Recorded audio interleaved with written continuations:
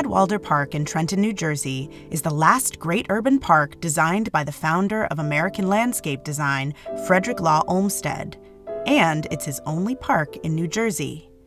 This year, nationwide celebrations are marking the 200th anniversary of the birth of the designer of New York Central Park, Boston's Emerald Necklace, the grounds of the U.S. Capitol, and New Jersey's own Cadwalader Park. It's just such an area of beauty and serenity for many of our residents who just like to come and dog walk or take a jog around the park. It's a thrill to have a park that was designed by a landscape architect who was the father of landscape architect in America. Frederick Law Olmstead could never quite find himself as a farmer or as a sailor. He would travel through through Europe and also through the American South, writing about what he saw. He was a public health official. He saw the public health benefits of parks where people could go and sort of shed their urban stresses and just walk around what people now call forest bathing. The property has some distinction even before and great beauty as a summer retreat and an architectural place to put beautiful building in a prime spot. Trenton City was heavily industrialized from the Civil War on, and the industries that located in Trenton proved to be very profitable. Steel and wire rope and ceramics were all things that America needed. However, they were all very polluting.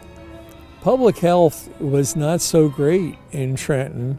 They did have sewers, but there were also 20,000 outhouses. It was a very dense urban area. There was a lack of recreation. But Olmsted had the vision that a park could provide an outlet. People would get dressed up to come to the park. It was a way to show off. Olmsted had a set of design principles that are still valid today. The curving walkways and the curving driveways, he made it look as natural as possible, even though 100% of these trees were planted. After opening to large crowds at the turn of the 20th century, Trenton's Cadwalader Park continued to evolve from Olmsted's original vision. It was thought that every park worth its salt should have a zoological park or zoo within it. And Cadwalader Park was famous for its deer paddock, which is over against Hiltonia in that direction of the park, but also its bear den. But the most famous is probably the monkey house. Someone thought it was a good idea in the WPA period to attract federal funding to convert this beautiful Italianate mansion into a monkey house. The monkey house was closed in the 1970s, and in 1978, the restored mansion opened as the Trenton City Museum at Ellerslie. Cadwalader Park has been, and continues to be, a hub of activity. Bocce has been played here, skating on the ponds, which are up against the Hiltonia neighborhood.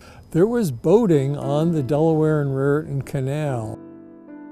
During our summer concert series, we present at least 2 concerts here in the park, Saturdays and Sundays.